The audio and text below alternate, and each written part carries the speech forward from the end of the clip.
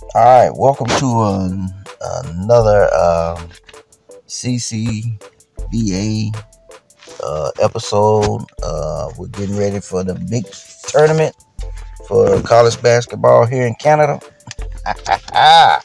And so we're getting ready to do our third bracket in region, in the Great North region, which all the games will be played. All the games going to be played in this region.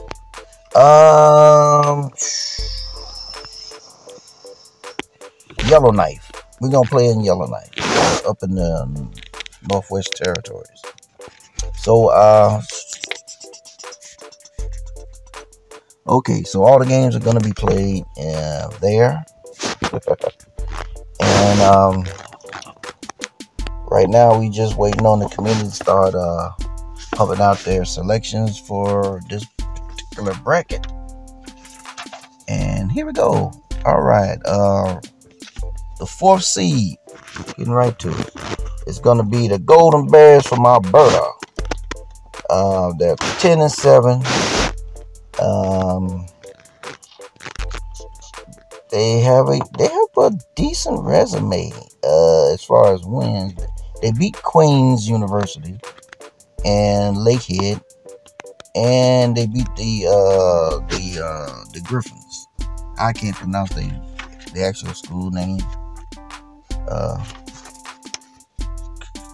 And anyway, but they lost to Manitoba, and they lost to Toronto. The Boston Blues beat them, and they lost to UBC, and they lost to Saskatchewan. Looking at the prospects,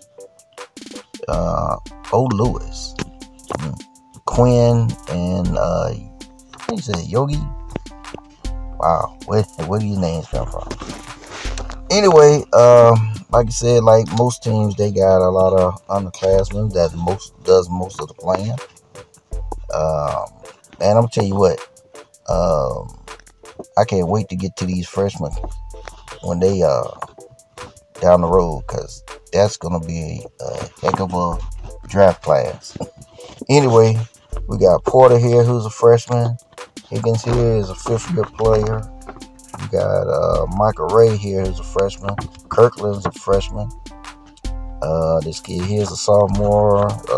DJ's a freshman. And Lance here. Lance is a junior. So, yeah, that's Alberta right there. And they are the fourth seed.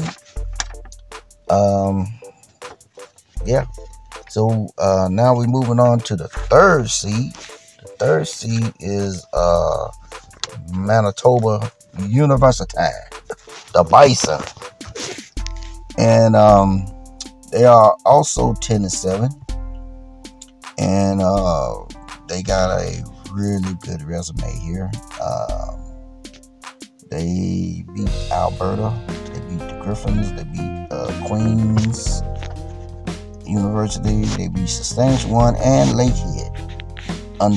Then they only have two big losses to Toronto and UBC. Looking at the prospect, Patterson, Cartwright, Nolan, Allen, and I'm not even gonna try his name here. Not even gonna try it. And then looking at the rest of their roster, mostly freshmen. Sims, Gilmore, who's dealing with an injury. Some kid here is a junior. Eric is a freshman. Thomas is a junior. Joe's a freshman. This kid here, Sataransky. He's a sophomore. Then you got Wesley Matthews, who's a junior. And so Manitoba,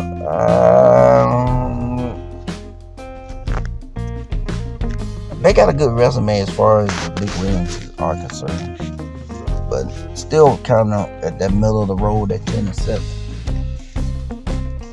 And then we're gonna we're waiting on the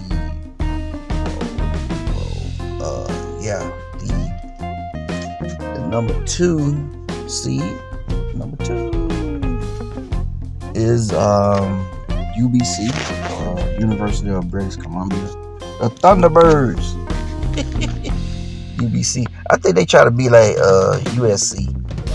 Anyway, 10-7. Once again, the Mendoza line, if you will. How you say that? Taco Fall, the center here. At one point in time was considered probably going to be the best number 1 overall pick, but injury has put this kid on ice for the entire season. So we don't know how things going to work out with this kid. Has great potential, but that injury, man, I don't know if anybody going to take a chance on him come draft time. Then you got Branch, Beasley, Rivers, and Frazier, who are other what you call prospects. And looking at the rest of their rosters, you got Malcolm here as a freshman, Evan here is a 5th year. Then you got Bamba is a freshman. Garrison here is a junior, and then you got Reddish who's a freshman. And looking at their big wins to big losses here. Big wins, they beat Toronto, Manitoba, Queens, Lakehead, and Alberta. Lost to the Griffins and Saskatchewan. Wow. And then you got the number 1 seed. That's the number 1 seed. Here we go. The number 1 seed in this bracket in the Great North will be